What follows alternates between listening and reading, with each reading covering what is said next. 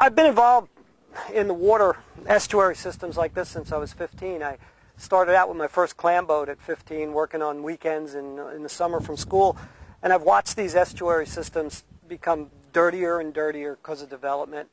It's the byproduct of all the runoff.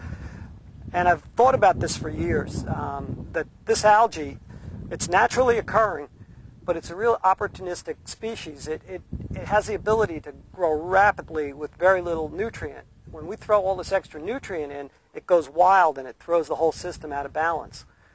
We started out with this idea, and we believe it's a very good idea, but we went to St. John River Water Management with it and asked them, is this a good idea? Has it been tried before?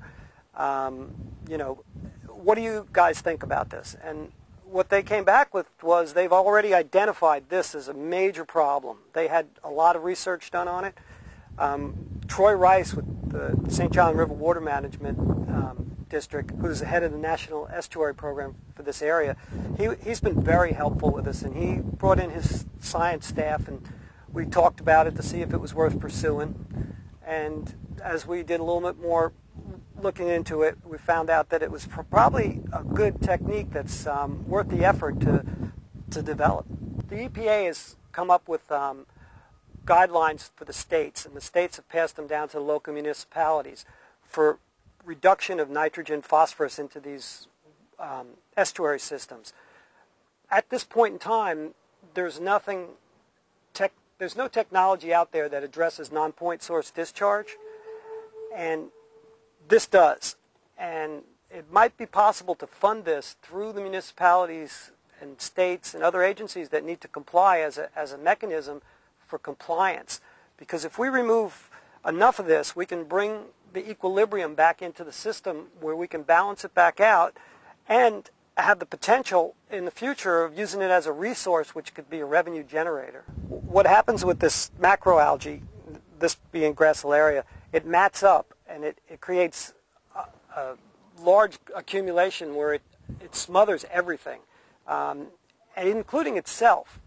And what happens is it'll create these dead zones where there's no dissolved oxygen, so everything inside these masses dies from lack of oxygen, including itself. The perimeter algae keeps growing, but the center of the algae becomes a rotting mass. What we're looking to do with our large-scale equipment is to come in and irrigate those large masses to keep its productivity up, because it's a secondary habitat, it's important habitat. So if we come in, and we'll have to figure this out, it might be 20%, it might be 30%. It's come in and clean passages through it, which will let water permeate back to the center of the biomass and keep its productivity, which will remove more nitrogen and phosphorus from the system and create an environment where more, like invertebrates, little crabs, little shrimp can live. We can enhance this habitat too, at the same time removing it as a resource. But we can't just take it to our landfills, because what we'd be doing is taking garbage from one spot and moving it to another. What we have to do is, and work has been done on this, Harbor Branch in Fort Pierce did a lot of work on it. It does have a potential to make methane gas, which can be run through generators and make electricity that would go right to the grid. When you run this through a methane digester, the sludge that comes out the bottom of it will contain the nitrogen and phosphorus that it grew on in a really good usable source. That could be used for soil enhancement. And also, most of the world eats this. We don't in this country, but most of the world uses this for some kind of food product. It could very well be a very good source of food for cattle or maybe even people. So what we need to do is we need to spend a little bit of money right now and find out how can we utilize this and clean the system up and have it generate the income to do the cleanup. And people that get in on the ground floor of this are going to do well, because this is a gigantic resource that we've just overlooked. And now it's here, and we need to remove it, but we also need to use it. That's the whole principle behind this. By removing it from the river or estuary system, we can take a large quantity of nitrogen and phosphorus, which comes from non-point source discharge. And to this point, there's really no technique to remove this excess nutrient. And in doing so, we can create a resource that can create energy for us or feed for our cattle. This is a great opportunity for us to find a system where we can live at the edge of the water and coexist with it. What we have is a basket on the end of a pole, and it's towed from the front of the boat. It's got little skids that keep it off the bottom because the drift algae is not rooted to the bottom. It tumbles along the bottom, so we don't really need to be in the bottom. We just put it down down close to the bottom. The boat moves forward, and it catches the macroalgae, which this happens to be Gracilaria. Then it's picked up and it's dumped into a culling tray where we can make sure we eliminate any bycatch, like here's a spider crab. That'll all go overboard. It's got a water flow that's washing any mud or little shrimp or any invertebrates that might be in there overboard, and what we're left with is pretty much just Gracilaria.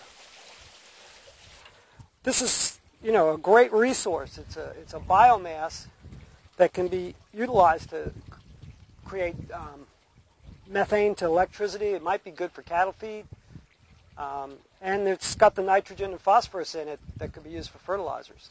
The algae comes up pretty clean, and the water jets help wash off any bycatch and any bit of muck that's on it.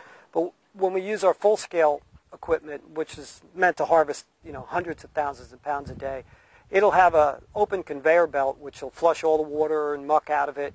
And then the cargo area is an open conveyor belt too, so all the water will drain.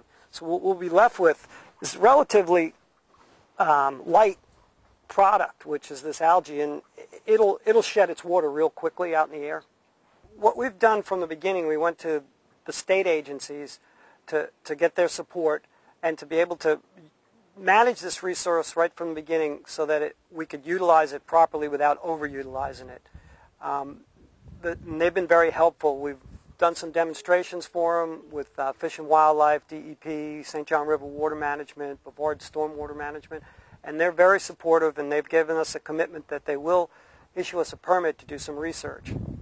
This algae sucks up the nitrogen and phosphorus, but it has a life cycle that's determined by water temperature. And at the end of its cycle, which is usually around August, maybe September, depending on temperature, it re-releases its nutrient back into the system. When it does that, the nutrient load gets higher and higher and higher. So basically what we have is every year we have an elevated level, and it's not flushing from these estuaries. And we're probably close to a critical point here. There's 102 major estuaries in this country, and almost a third of them are in a point of endangerment. And when we lose these, it's going to take God knows how long to bring them back. It could take 30, 40 years. If we start right now working on these solutions, we might be able to save these estuaries before they do collapse. It's the vital link between land and the water. It's where everything meets, and it's the most productive habitat on the planet. And if we don't protect it, we're going to really be we're going to be sorry, because it's part of what keeps us alive.